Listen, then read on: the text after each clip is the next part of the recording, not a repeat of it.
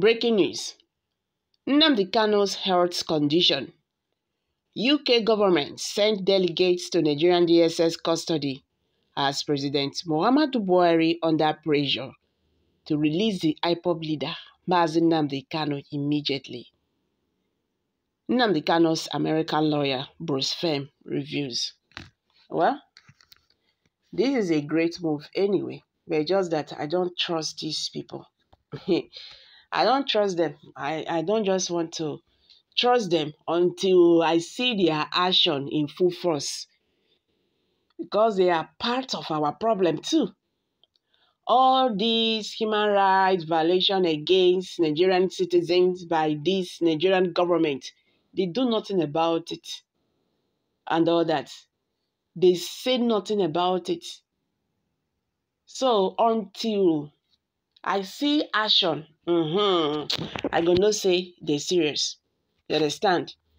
But as far as this matter is concerned, I feel that they themselves are enjoying what is going on in Nigeria. Starting from bandits killing, the Fulani herdsmen killing. Una don't hear what they don't do or talk. Nigerian army in Southeast killing individuals, Nigerian citizens there. You understand? Southeasterners burning their homes.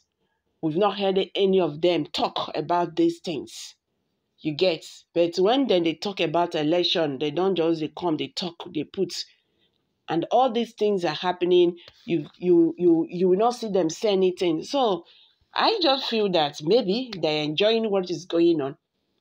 But let it be that with this very one, President Muhammadu Buhari will at once release Mazi Nnamdi Kanu immediately.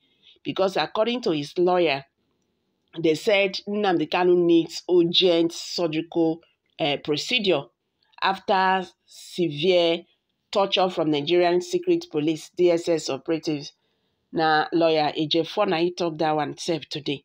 Ejefo noted that Kanu need an urgent advanced medical treatment and surgical operation in his ear.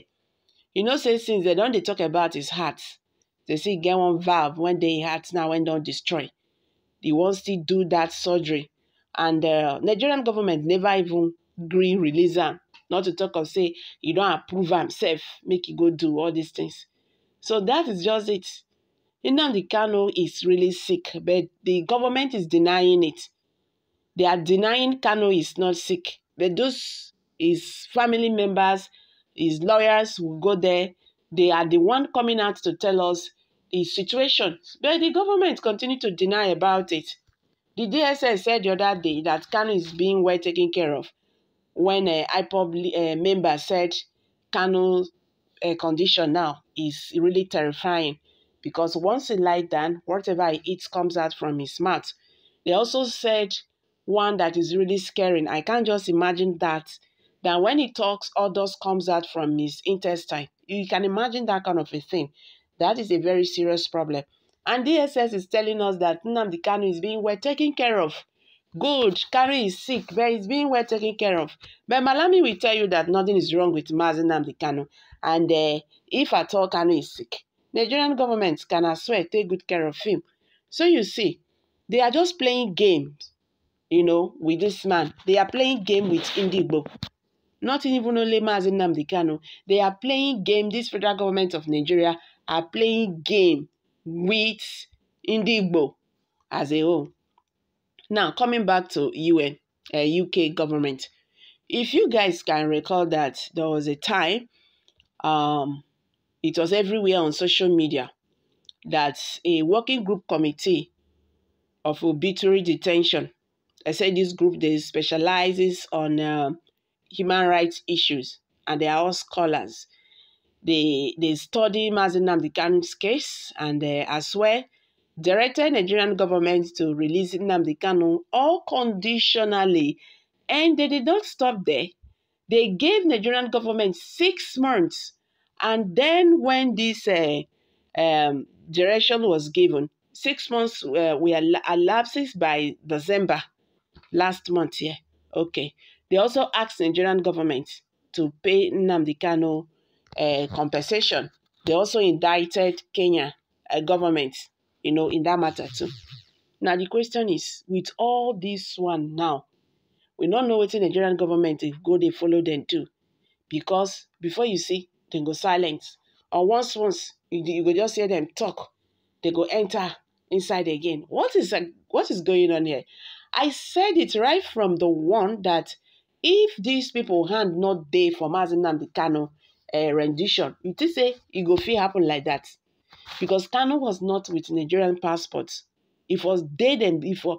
In fact, it would have been very difficult for them to adopt Nnamdi Kanu back to Nigeria, because it's not with Nigerian passport. But boom, it happens. Nigerian happens to him, and he's here because these people are playing pranks in this matter. Well, let me not just go making conclusion.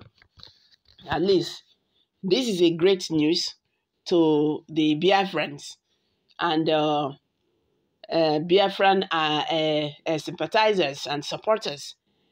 With this, the Nigerian government will now step up and do the needful by releasing Mazi Nnamdi Kanu at once, because he have to take care of his health.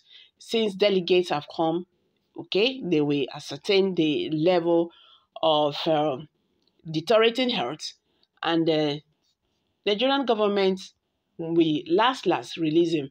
So now, so the matter be this. So my people, wetin I get to say concerning this?